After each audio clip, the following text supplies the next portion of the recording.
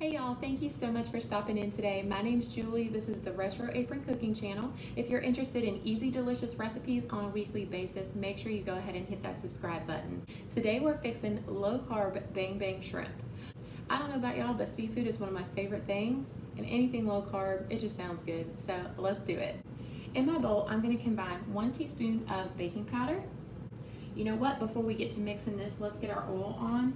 So I'm going to cut this on to just a little over medium, and I'm going to use some olive oil today. Y'all can use whatever kind of oil you like. So we have our oil on medium heat. In our bowl we have 1 teaspoon of baking powder. Then I'm going to add a half a cup of coconut flour, a 1/4 cup of Parmesan cheese, and salt and pepper to taste. In a separate small bowl we are going to beat 1 egg. And we're going to make sure all of these ingredients are thoroughly combined.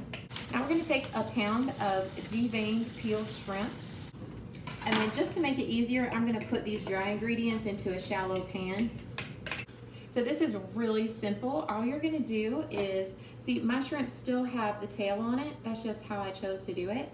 I'm going to dip it into my egg mixture, my little bowl, and then I'm going to lay it in my flour mixture, and I'm just going to coat the top.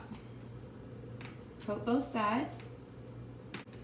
I'm going to go ahead and do this to several of them before I put them in the hot oil. This really is such an easy recipe. It's just going to take you a few minutes.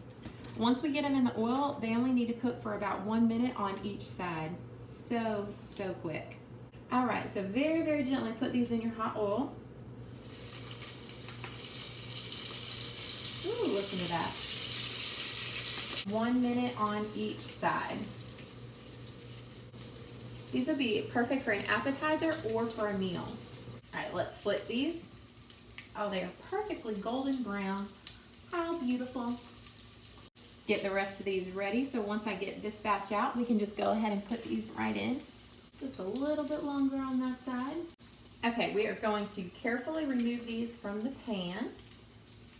And we're going to put them on a paper towel to drain the excess grease off. And we're going to load it back up. All right, while the last of those are cooking up in the hot oil, I'm going to clean up my mess, and when we come back, we're going to fix our bang sauce.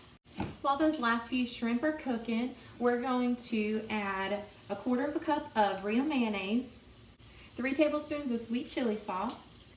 Next, we're going to add a little sriracha. And last but not least, we're going to add just a little bit of fresh lime juice. All right, get these last ones out of here. We're going to gently pat the grease off of these. All right, folks, there they are. They are absolutely perfect.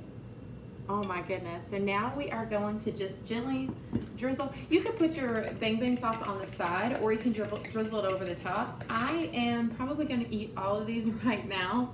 Yep, all by myself. So I'm just going to go ahead and drizzle this right over the top. And then just to look pretty, I'm going to sprinkle just a little bit of fresh cilantro over the top. Who thinks we should try it? I definitely do. Oh my. Oh my gosh, that is so good. That sauce is absolutely amazing. Head on over to my Instagram page for the exact measurements and ingredients, the Retro Apron, all one word. And also in the comments below, let me know what your favorite kind of seafood is. Mine is definitely a toss-up between shrimp and crab legs and lobster.